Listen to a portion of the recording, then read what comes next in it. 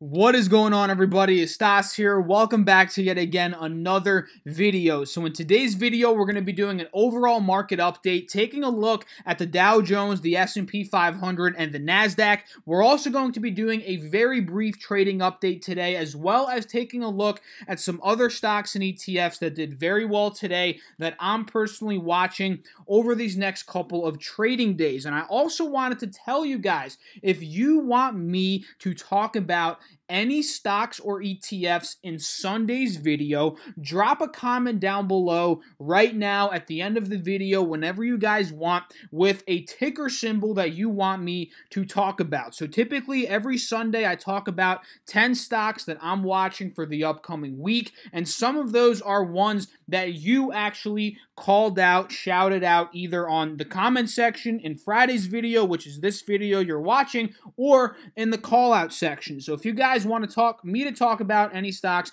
drop a comment down below right now. And if you enjoyed this video, feel free to hit that like button. It really supports me and supports the channel in general. And without further ado, guys, let's just hop right into it. So the S&P 500 today almost hit the all-time highs, guys. We were almost there. $1 off. We ended up closing at $2939.88, up $13.71 at the close, up 0.47%. And we actually got some good news, really great news, I would say, about our first quarter GDP growth. It was at 3.2%, which absolutely blew away expectations. A lot of people didn't expect this, but the economy in the first quarter did very, very well, and I personally think this was a catalyst in the market's performance today. Just figured I'd mention that. If you want to do more research on that, I advise you to do so. Go take a look, read some articles, look at some charts to see how the growth compared to previous quarters. And guys, I'm telling you, it's pretty good growth here, pretty good growth in terms of GDP. That's just telling us the economy is doing better than expected, right? Which is some pretty good news for the overall stock market. So the Dow Jones Industrial Average here up $81.25 at the close, up 0.31% here. Pretty solid day in terms of the Dow. And the NASDAQ, pretty solid day as well, up $38.75, up 0.50%. So let's go back over here to the S&P 500. We'll break down some technicals very briefly to see what I'm personally seeing here and where I expect the markets to go. So over the past couple of videos, guys, if we hop here on the S&P 500, the 5-day, 5-minute chart, we've been talking about this little range that the S&P has been trading between $29.35 and about $29.15. It's that $20 little buffer range, the horizontal channel pretty much that we've been trading in. There was a strong resistance at this level. We struggled to get out of it. I believe this was on Monday or Tuesday. The next day, again, we struggled. The next day, we struggled. But today, guys, we finally ended up popping out up to the 29.40 level nearly, which is a very good sign that this was briefly, or really a brief consolidation zone for the SPX before we're pushing up to another higher high for the continuation of the uptrend. So all in all, what I'm watching now, guys, is for us to potentially hit those all-time highs this upcoming week, which I personally think we're 95% in probability, from my personal opinion, that we are going to hit those all-time highs, simply because we're literally $1.03 away from those highs. So literally one little brief green day, one little brief pop up, let's say Monday we pop up a bit, that's going to be an all-time high, right? So there's a very high probability, unless we just tank, right, unless the market just tanks on Monday, that we are going to hit the all-time high. So I ought to just keep an eye, honestly, guys, on the all-time high, right? Are we going to pop back up? And then from there, how is the market going to react, right? Are we going to continue to push up maybe to 29.50, 29.60 before we see another little plateau, before we see a potential retracement? That is what I am watching. Very, very basic here on the S&P 500. So going over to the Dow Jones Industrial Average, we were talking about how it was trading between 26,400 and 26,800 really over these past couple of trading days. Yesterday, we ended up selling off, or the day before. Let me just double check. Yup, it was yesterday. We gapped down. We saw 3M, the company, ticker symbol MMM. They reported pretty bad earnings. The stock tanked a bit, about 13%. That brought down the Dow, in my personal opinion. We ended up dipping below that support at 26,400, but we ended up opening right at that level. We actually dipped down a little bit, retested that support today, and we bounced up, closing at about 26,540, putting us towards the middle of that channel that we're seeing here on the 184-hour chart, which is very good that we've bounced on that support level. We're looking to continue the uptrend here, and we're looking to test that resistance at 26,800. And let me just draw this little trend line for you all, and if we zoom in a bit, you can see it better. You know, this bounce here and the pop is the higher low that we need for the Dow Jones to continue the uptrend, right? The higher low at 26,400-ish, right, where we saw that bounce. The previous at about 26,100. The previous from that at about 25,450. So the uptrend is intact on the Dow based on what I am seeing, and it's absolutely downpouring outside right now, guys. You probably can't hear that. Oh my God, it's downpouring outside right now. But nonetheless, the NASDAQ today, it's in a very similar boat to the Dow Jones, right? We saw that little pullback from the all-time high at about 78, 79, down to this 50 simple moving average on the 184-hour chart. We ended up hitting that support level very nicely, and now it's looking like we're continuing the uptrend at a higher low from the previous, right? So this is very, very simple. You know, these technicals, you know, they're not too difficult to see and understand, right? We've seen the markets be in funkier places, and when the technicals are looking like this, again, it's just very easy to decipher and very easy to kind of predict where the market is going based off the data that we are seeing, right? So we'd simply pull back a little bit of a retracement, right, over the past day or two. You know, we've seen retracements like that in the past, right? We pushed to a high here, pulled back, pushed to a high, pulled back, pushed to a high, pulled back. It's just part of the uptrend, right? Once a stock, ETF, index, future, once it's going up, you know, consistently, there's always going to be healthy pullbacks, and that's just honestly what I'm seeing here in terms of the NASDAQ. So that's the overall market update today, guys. What you need to keep an eye on is just simply the S&P 500. Are we going to hit all-time highs this upcoming week? I personally think we are, and that's pretty much it, right? Let me know down below in the comment section, what do you think about the overall markets right now? What do you think about the SPX? Are we going to hit the all-time highs? I personally think we are. I would love to see what you guys think about that. So let's talk about what I ended up doing today in terms of my trading. You saw in the title of today's video, the stock that I'm personally swing trading, my biggest swing trade position right now is Procter & Gamble, guys. Ticker symbol PG. And this is one that I was scaling in after they reported their earnings, right? And if we hop over here to Procter & Gamble, this is one that's played out 100% beautifully to my plan, right? We can see the peak was at about 107.2, right? We pulled back on that earnings report. They beat on EPS. They beat on revenue, right? But their Gillette segment was lacking, right? One of their baby segments was lacking as well. But they're innovating in these two segments of the business, which in my opinion is going to stimulate growth. And the other growth in their massive category of you know, products, businesses, segments, the growth in the other ones, right, other than Gillette and this one baby one, they've been pretty good, right? They've been pretty good, and the stock has rebounded here with a very strong day today of about $2.58, up 2.5%. I got in again on that day they reported earnings. I forget what day it was exactly, so this is Friday, Thursday, Wednesday. Tuesday is when they reported earnings, right? We went down all the way to $102.13, opened up nearly 5%. margin of profit, right? I ended up getting in right here at 103.80, ended up adding more towards the end of that day. And over the past couple of videos, I've been talking about how I want to add more into Procter & Gamble once we broke above $105. And that's exactly what I ended up doing today, guys, right? We saw the big gap up from 103.60 at the close all the way up to 105.73. We can see again a $2.58 move here. And I ended up adding more money at literally $105. I had an order there to buy a couple of more shares, ended up doing that, and now I'm in with a pretty sizable, a pretty strong built position in Procter & Gamble. So I was talking about in the group chat, you know, how my limit order right now on Procter is at about 107.50, I believe, 107.50 or 108. I have to double check that, but that is where it currently is right now. But I'm thinking potentially here, guys, you know, especially with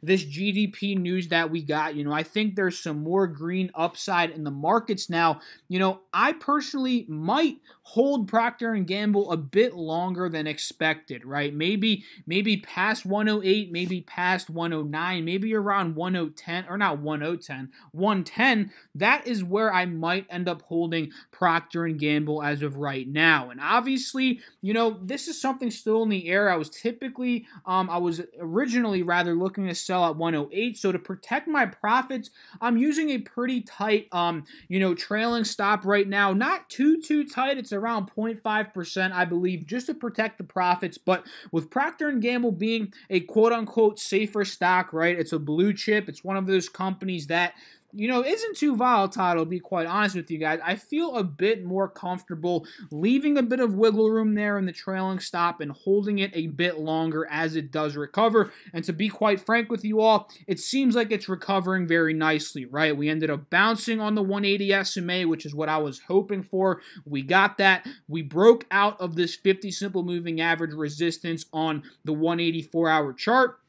These are just very, very good signs for Procter & Gamble. So let me know down below in the comment section, what do you guys think about Procter & Gamble? I know a lot of you, or some of you rather, were talking to me about it either on private DM in the Discord that you're trading Procter & Gamble. And honestly, I think this is one of the best, in my opinion, right? Obviously, a lot of people's opinions vary out there, but in terms of swing trades, you know, in the market right now, this is one of my favorite ones. And don't just buy it based on my opinion, guys. You have to do your own research, your due diligence, understand the risk, right? You have to understand these different things before buying it. And don't buy it simply because some person on YouTube is talking about it and buying the stock. That is not the way to go. You have to understand for yourself why you're buying, what's your plan, where you want to sell, where you want to add more, etc., etc. So that is the biggest swing trade that I'm in right now, Procter & Gamble. So what else am I in, right? Facebook's one that I'm in and ended up,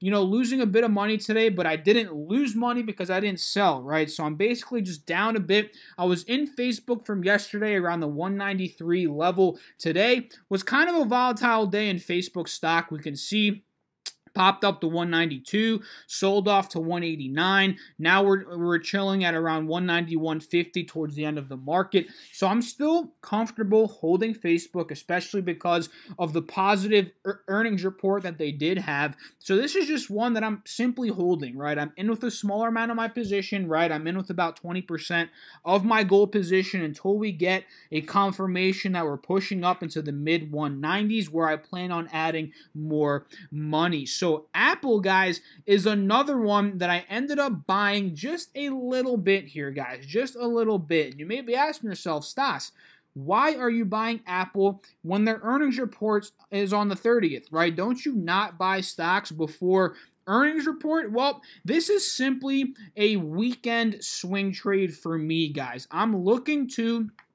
I bought a little bit of money here, or put a little bit of money rather in Apple. I'm looking to swing it simply over the weekend with a plan of selling on Monday, right? This was kind of an off-the-whim decision. It might not work out for me, right? But I'm looking to capitalize a small gain here if Apple does well on Monday, right? And the goal is to sell before earnings, potentially hop back in after earnings. We'll see what I end up doing. I will let you guys know in the future video. But what I'm seeing in terms of Apple here is we've pulled back a sizable amount since 208 down to about $204. We're maintaining the 50 simple moving average here on the 184-hour chart, which is a pretty good sign that we want to reverse back up. And it's kind of just a play here where I'm looking to hop in on the dip. Hopefully we pop back up on Monday. That is the goal right now with Apple. Let me know in the comments if you are trading Apple. You know, this is a smaller position out of the 3 ones that I'm swinging right now, guys. Apple is definitely by far the smallest one due to their earnings. Maybe I'll lose money on this one. We'll see what ends up happening. But of course, the goal is to make money, just like every single trade that I take. Does it always work out that way, guys? Absolutely not. I lose money. You probably have lost money. I guarantee you've lost money. And every trader out there, everybody investing their money long term, everybody that's swing trading, everybody that's day trading has lost money at some point in their lives. So very quickly, guys, I don't want to keep you all too long. And remember, drop a comment of some tickers you want me to talk about in Sunday's video. Let's just go rapid fire on some stocks that I'm personally watching. So obviously, Apple, I'm watching Apple next week. They're reporting their earnings. Facebook, I'm watching Facebook, of course. They reported earnings, very volatile. Looking for it to get back to the mid-190s, potentially $200 again, like it did on their earnings report day.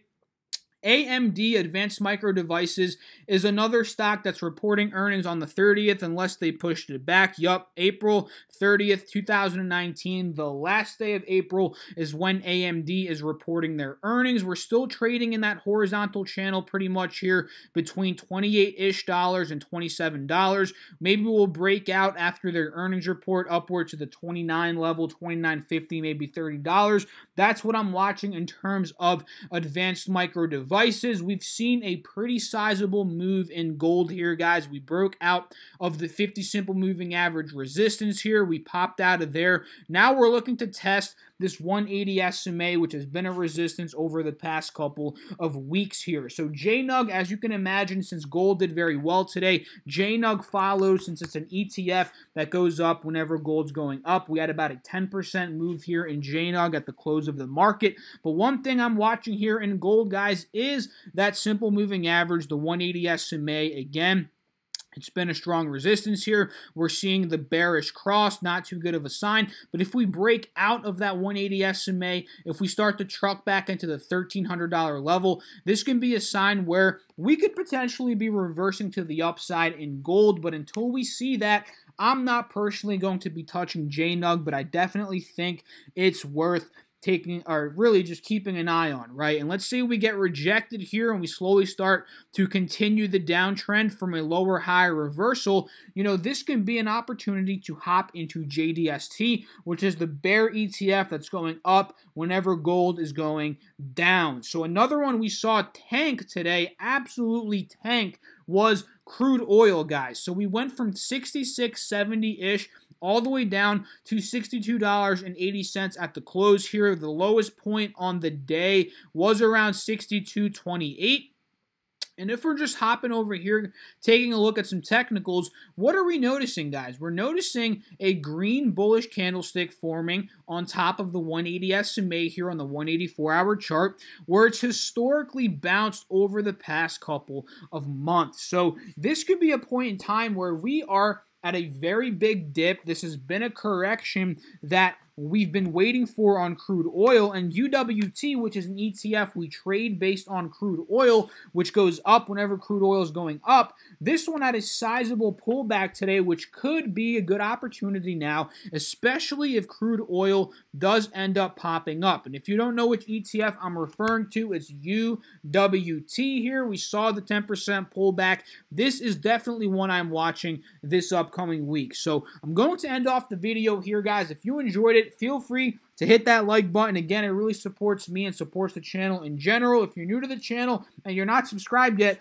what are you doing? Hit that red button, subscribe to the channel. I really appreciate all of you guys out there watching and subscribing to the content, and hit that notification bell so you're notified every single time that I do make a video, and I make videos pretty much every single day, especially throughout the week on trading, investing, and the stock market. So I'll catch you all in the next video. I hope you all enjoy your weekend. Don't forget to drop some tickers down below. Peace out, guys.